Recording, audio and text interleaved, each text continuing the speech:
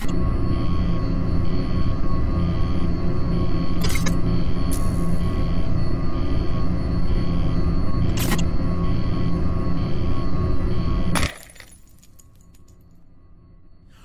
is going on, everyone? Thank you so much for coming back today. Thank you so much for just taking time out of your day to just click on today's video.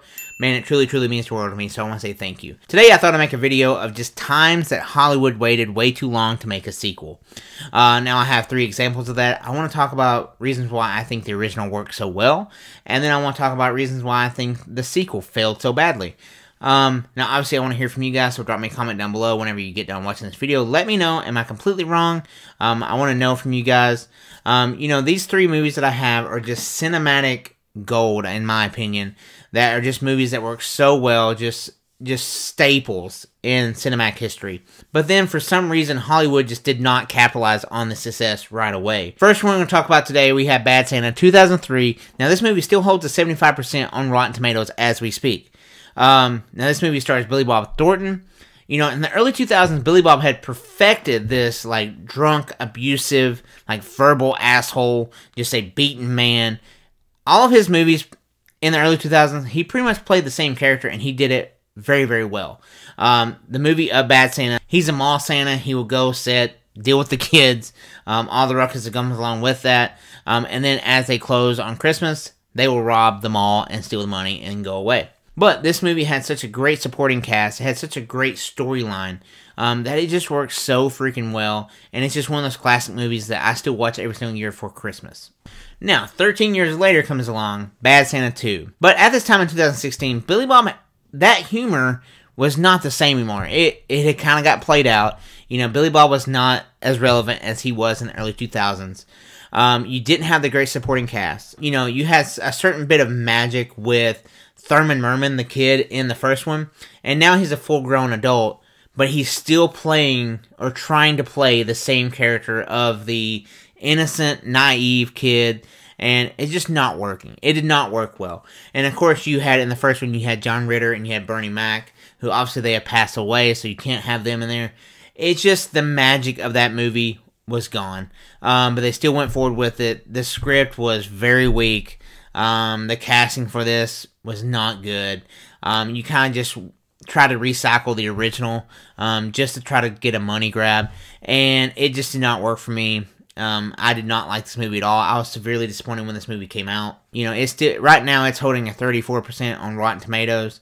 I was severely disappointed when this movie came out because I love the original so very much. And the best way I can describe this movie, just kind of in a nutshell, is whenever Thurman was opening up his advent calendar in the first movie, but Willie had got drunk and kind of ate all of his chocolate, so he had put stuff back in there to kind of replace the stuff, and he pulls out a piece of candy corn. And, you know, Thurman's like, candy corn? And Willie's like, well, they all can't be winners. And there's a candy corn in this one. Well, they can't all be winners, can they?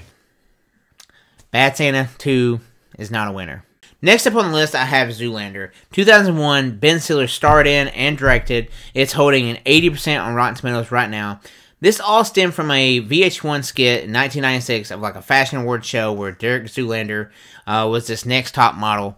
Now, they made this into a movie. Absolutely phenomenal. The script was funny as hell. Derek thinks he's going to win this 4th consecutive Male Model of the Year award.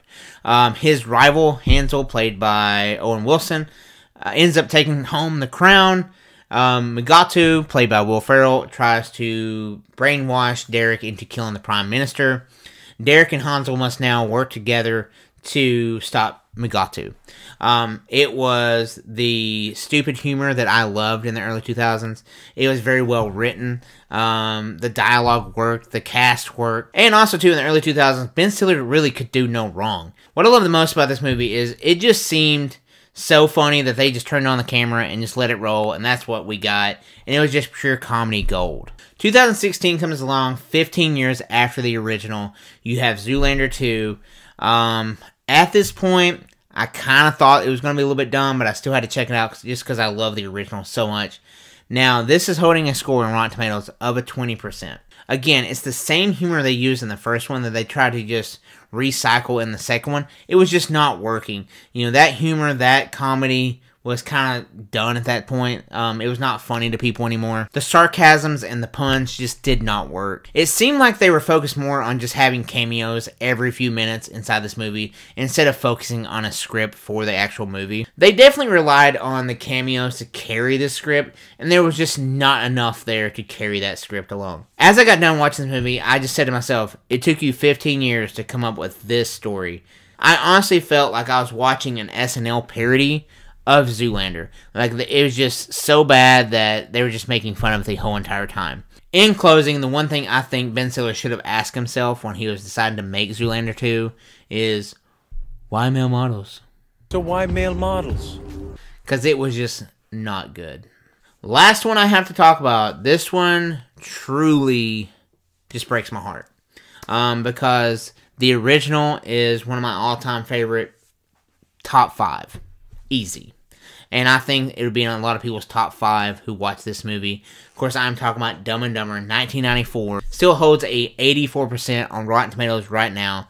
1994 is pretty much the year of Jim Carrey. He had so many great movies come out. He had The Mask, he had Ace Ventura, and of course he had Dumb and Dumber. The story follows Harry and Lloyd.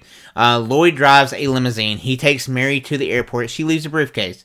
He decides to pick up this briefcase and return it to Mary. They drive across country. Man, it is so classic. It is such one of my all-time favorites. At the time, Jim Carrey could do no wrong. Like I said, he was just comedy gold in the early 90s. This movie kind of had a sense of innocence where you're just like, maybe they really are that dumb. And it just made it hilarious. Like I said, top 5 all-time favorite comedies.